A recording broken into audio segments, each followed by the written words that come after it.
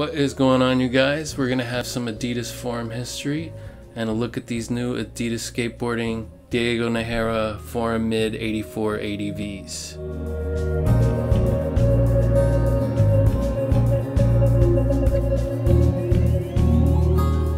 You guys can skip the history right here and go straight to the review, or stick around. You never know, we all may learn something.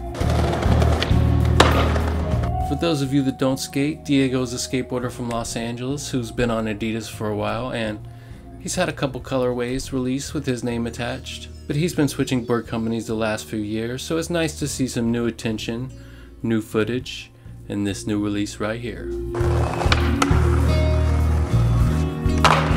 Adidas Skateboarding says that not only is this the first Forum made specifically for skateboarding, it may be the only iteration of this 80s classic for the skateboarding category.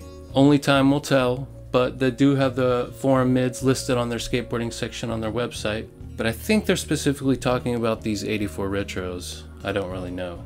I know those regular Forum mids weren't made specifically for skateboarding, they were just made as retros. But they're good for skateboarding too. The Forum High was originally conceived in 1983 and released in 1984.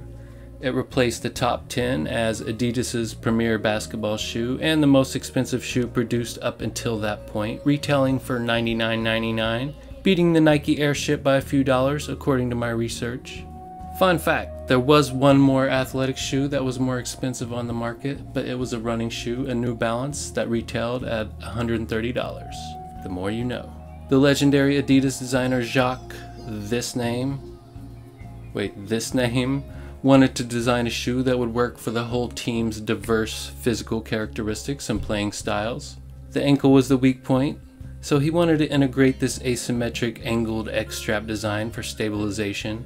It definitely gave the shoe its unique identity, and Michael Jordan could even be seen wearing them at the 1984 Olympic trials.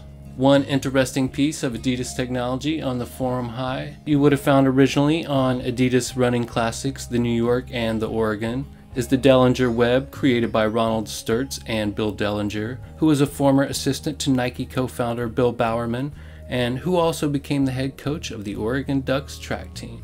What is the Dellinger web, you ask? It's a netting that absorbs 10% of shock and disperses it outward rather than upward, as well as offering a trampoline effect to improve stride.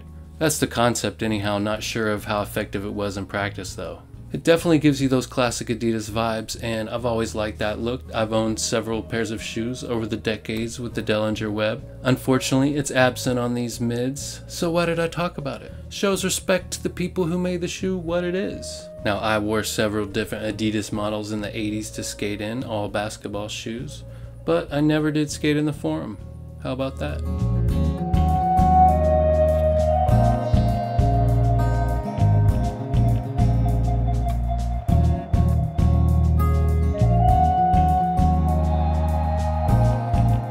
I did see other people skating in it though, so it does have some history in skateboarding.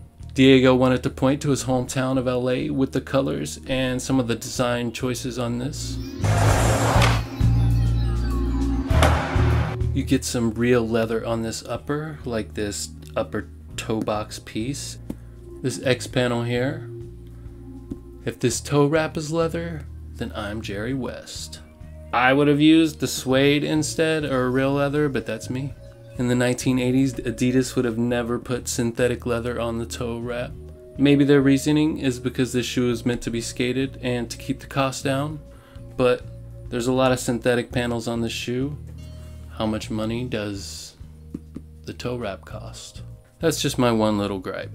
The non-removable ankle strap has some Adidas branding. The side panels are mesh for weight savings and breathability.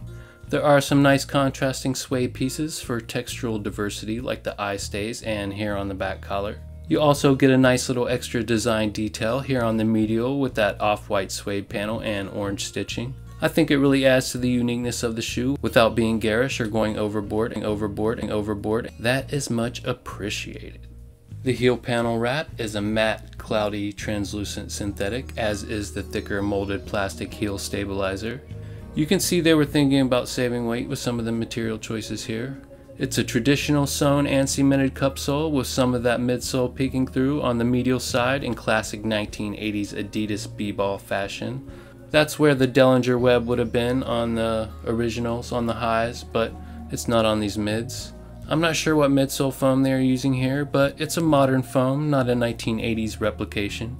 The icy blue translucent sole is another nice design choice, and you get Diego's name and some script to finish it off.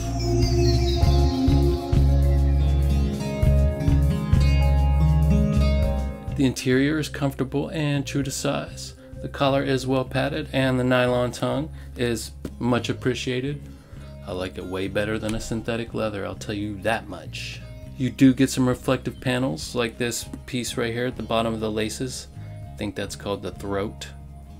And reflective behind the mesh. I think when I shine the light on it, it definitely looked like the behind the mesh section was reflective. So if you like reflective shoes, you're good to go.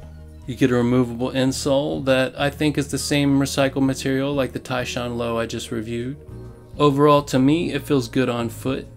The toe down view is exactly what I remember Adidas shoes in the 1980s to be. A lot of memories here skating in shoes like this. This is my favorite Forum release since the 1980s because it's made for skateboarding. I'm biased that way.